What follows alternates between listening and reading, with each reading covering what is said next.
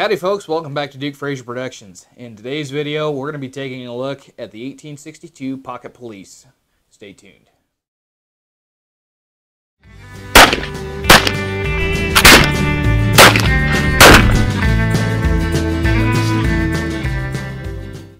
Alright folks, as we said, we're going to take a look here at the 1862 Pocket Police. Now this gun is made by Uberti. And this is an older gun. I think this is the oldest cap and ball gun that I've got in my collection. This one was made in 1982, if I remember right, by what the date code says. And it is a little bit different than what's on the current market. Now this one has a silver backstrap and trigger guard. I'm guessing this is white brass. I don't think it's actual silver, or else it's silver plated brass. And the case hardening on it is a little bit lighter in color. It's not as dark as the newer ones are. And then the barrel itself is actually charcoal blued. If I remember right, I think it's charcoal bluing. It's seen some wear, and it needs to be cleaned because I haven't cleaned it yet. But overall, you know, I got this at a really good discounted price. And the reason for that is this little thing was broken when I bought it. So that's one thing you got to look out for when you buy used guns, is whether or not they're still functioning, because sometimes they're broken on the internals. And when I went to buy this, I looked at it. I've been looking at a 62 Pocket Police for a while. This one was well within the price range that I could afford at the time. I was talking, and the guy told me that there was issues with this gun, and that when you would come back to full cock, the cylinder would continue to rotate on it. The reason for that is that the bolt portion of the trigger bolt spring was broken, which I told the guy, I said, that's what's wrong with it. That's why it won't come up. And I said, it's going to be a real cheap fix for me. So the guy was kind enough, that run the gun store, was kind enough to discount it for me even further from the price that was already outstanding, if you ask me. So I got this, like I said, really good price. I brought it home, and I thought, you know, I'll just swap out, get a new spring. And that's when all the headaches started, because Uberti does not make parts for these to the same specifications as they originally were. The trigger bolt spring on this originally was a very shallow, it just has like a gentle curve on the bolts. I don't know how to describe it. It's got a gentle curve to it. On the new ones, on the bolts portion of the spring, it comes out in that nice gentle curve, and then it does a friggin' 45 and then another 45. And the new ones would not fit in this. So I tried playing around. I tried making a new one that would work, and I got it. It was working all right, and then all of a sudden it broke too. So apparently I didn't have my heat treat right, or I put too much pressure on it at once. I'm not sure. So I got tired of messing around with that, and I decided to start making more major adjustments. So what I wound up doing was filing a great big notch in the bottom of the bolt to accommodate that 45S shape in that spring. And of course I'll have a picture of it up here. Because the big thing was there was not enough space between the trigger guard, the bolt, to get that big curly Q in that spring in there. So I had to notch the bolt down to get it to accommodate it. And it worked out just fine. And I also had to do a little other work on it because the bolt was coming off the cam too soon. I played around with the trigger and I actually took a little too much off of it, but it still works just fine. And finally I got it to where it goes to half cock, and you can turn the cylinder because the bolt was slipping off at half cock, slipping off the cam.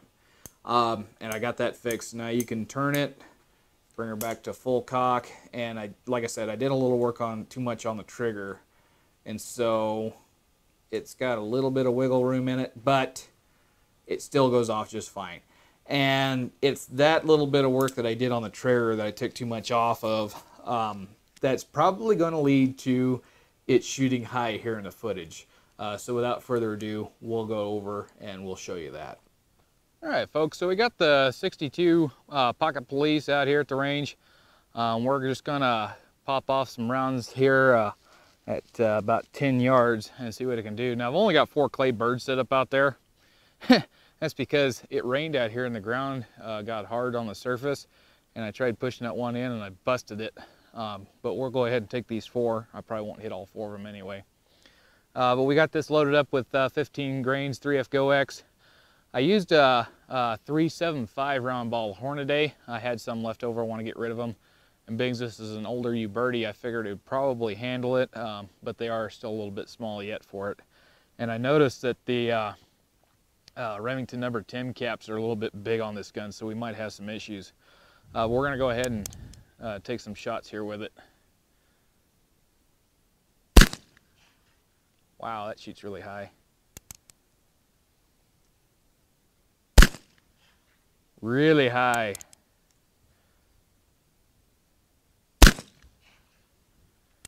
I'm aiming like 2 foot below it.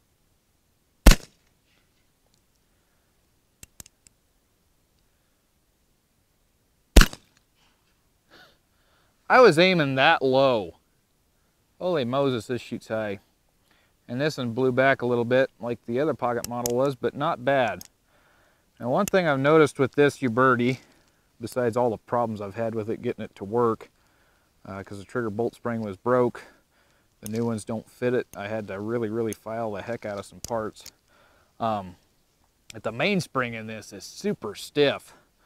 I mean, it kind of hurts my left hand to cock it because I got carpal tunnel in that. But it's got a really nice mainspring. I wish all the Ubertis still had stiff mainsprings like that. But we're going to go ahead and we're going to load this thing up again, and we'll take 5 more shots with it, being as I kind of know where it's aiming at. All right, so we're loaded up again with the 62 Pocket Police. We're back out at 10 yards again, and I'm going to see if I can hit any of these clay birds, because this thing shoots really super high.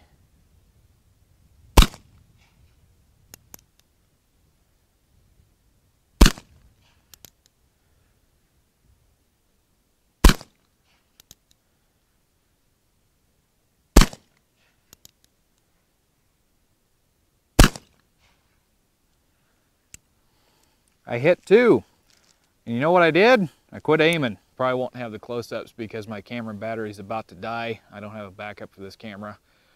So we're just going to have to call that good, but we'll go back to the hacienda and talk a little bit about this.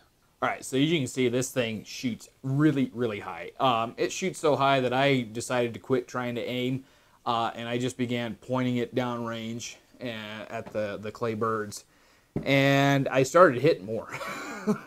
I've always been more of an instinctive shooter. I just never do it that much because everybody gives me a hard time for it because I'm not using the sights. But anyway, we did that. We hit the targets. We had some fun with it. We didn't have a close-up shots of it here today, just because, for one, it was getting rather warm at the range. Even though we only had like a high of 80-some degrees that day, that sun coming down, it was fairly warm. There wasn't much of a breeze, thankfully, because we would have had trouble with microphones if it would have. But anyway, we didn't do the close-ups, as I said, for the 3rd time here. But maybe we'll do another little video with this gun. And also, I don't want to stress it out too much. I want to make sure it's going to work before I break another part and have to do more work on it again. All right, folks, well, that's going to take care of it today on the little 62 Pocket Police from Uberti. If you've liked what you've seen on the channel, be sure to hit that subscribe button down there below. Don't forget to check us out on the Facebook page. We try to do weekly updates there. Also, we got a Patreon page, and we're trying to do more updates there as well to keep that rolling. Be sure to stay tuned and keep your powder dry. You know you're going bad when you go full Scotland, and you can talk better that way than you can when you're doing it in plain English.